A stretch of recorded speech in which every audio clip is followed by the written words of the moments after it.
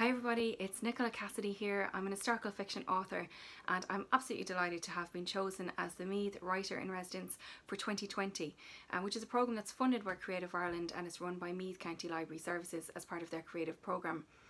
As I said, I'm a historical fiction author. I've written 3 novels to date.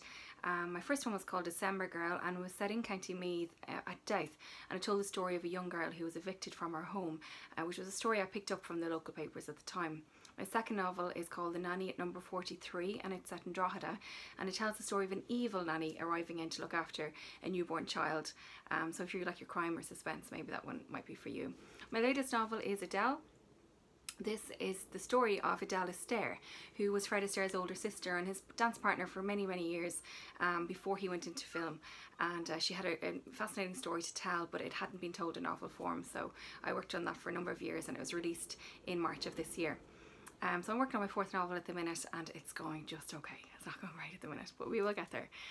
So as part of this residency, I'm going to be hosting some workshops in the autumn. They're all going to be virtual at the moment due to COVID-19, so I'm hoping that lots of people will be able to take part. If you have an interest in reading and writing, there should be something in the schedule for you. If you check out Meath County Facebook page, you'll find details of those events when they're coming up, and also the County Council website. There's going to be information on that. I'm on Lady Nikki, that's LADYNICCI, across Twitter, Facebook and Instagram, and I'll also be detailing the events that are coming up there if you'd like to give me a follow.